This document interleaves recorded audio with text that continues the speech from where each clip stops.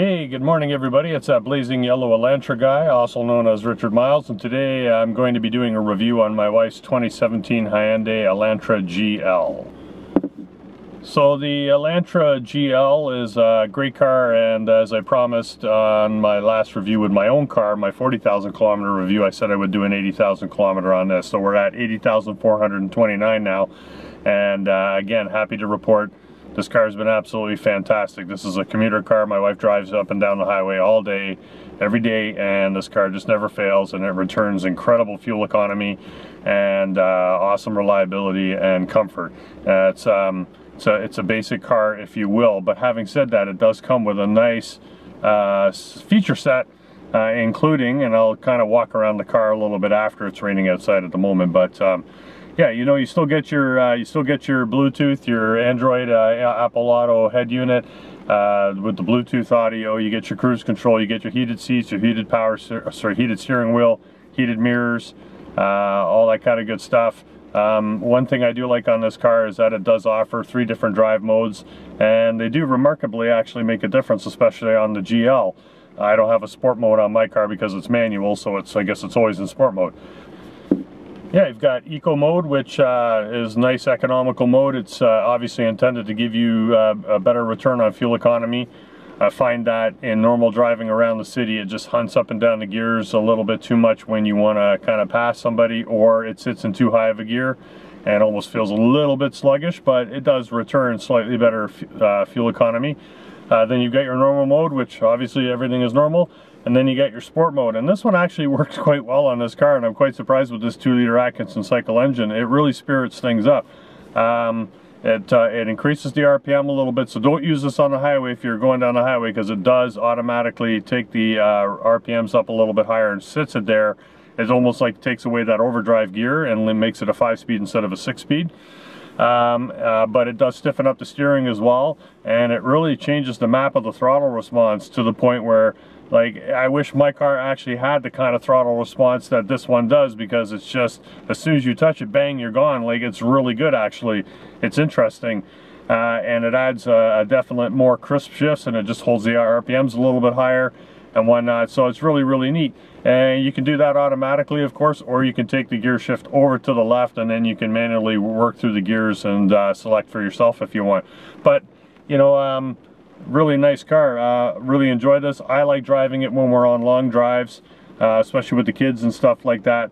It's just got a nice ride, very comfortable. Again, the fuel economy, it's smooth, it's quiet, and as much as I love my car, sometimes the old man in me, and I'm not gonna lie, just wants to get in and just cruise, and I don't want to hear a damn thing. I don't want to feel every bump, every little matchstick. I'm not going to be throwing the car around the corner. I just want to take a nice drive. When those days come, I quite enjoy driving this car. And I know a lot of people bash on it that are in the sport category. They're kind of like, well, it's just a normie. Yeah, you know what, it is, but it's a very different car, and it's not intended to compete with a sport model, so I don't know why we would bash on it. It's its own car in its own segment, and it does very, very well at it.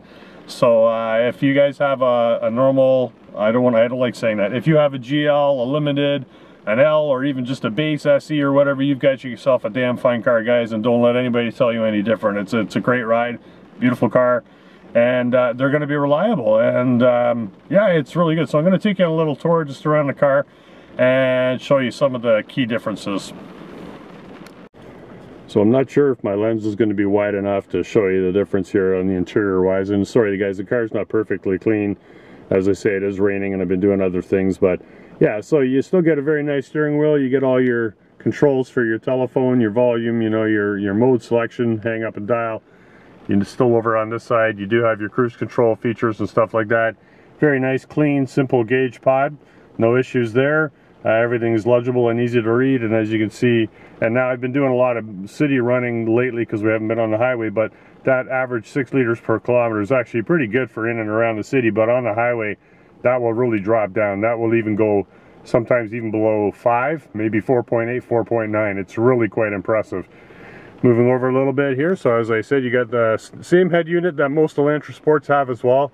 It's got your Android Auto and Apple CarPlay and all that kind of stuff.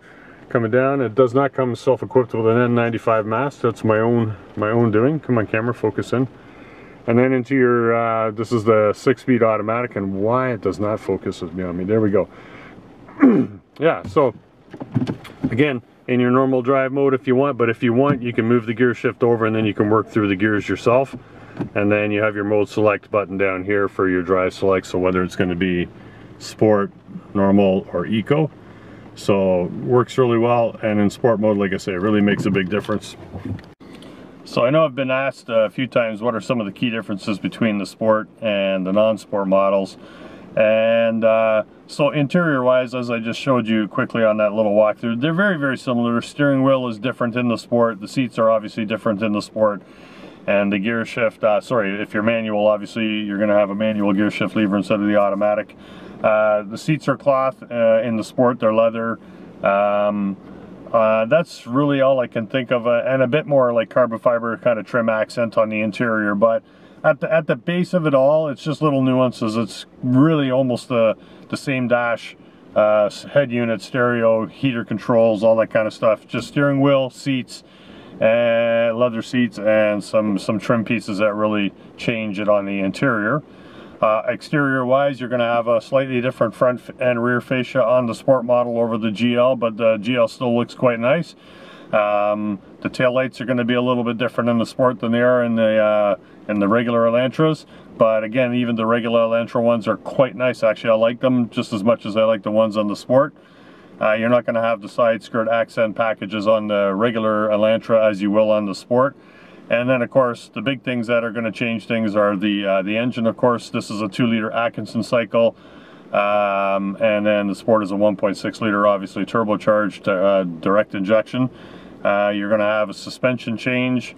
You're going to have independent rear suspension on the Sport. You're going to have your regular, I think it's torsion beam or twist beam on this car.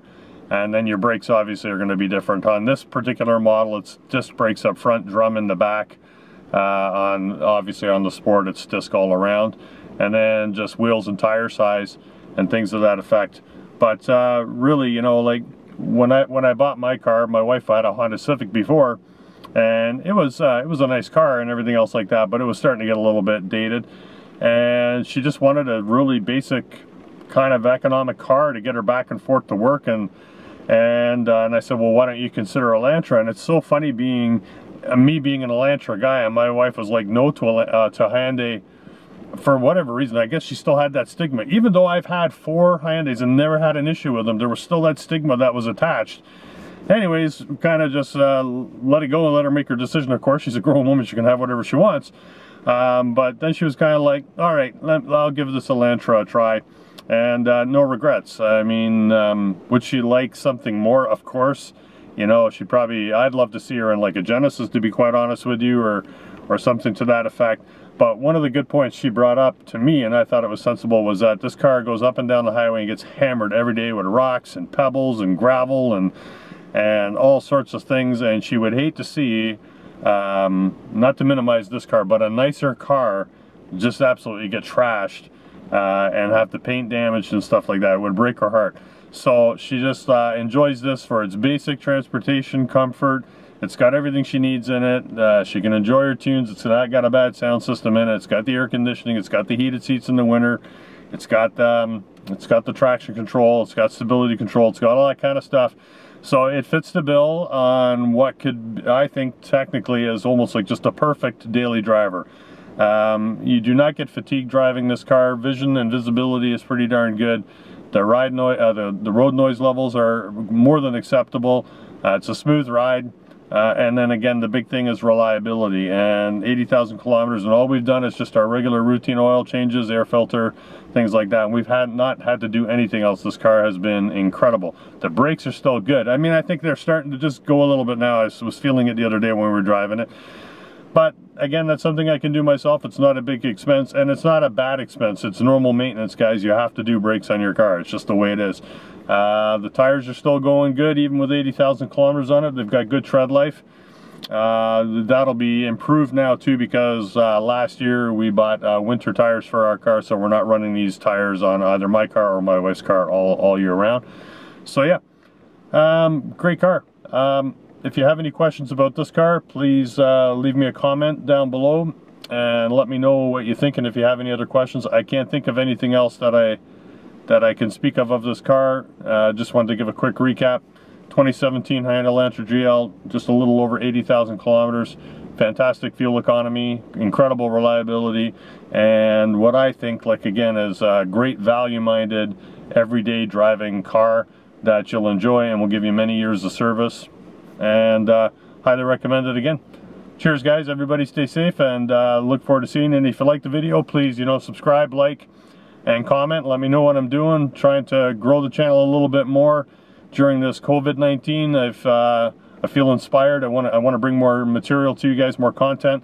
I'm not sure my exact direction yet. There's so many great auto blogs and reviews, and I know that I'm just an older guy here, just having fun with a camera and just likes to talk cars, but I mean well, and I want to just do the best I can do for you guys. And yeah, let's see where it goes. All right, so everybody be safe and have a great day. Take care.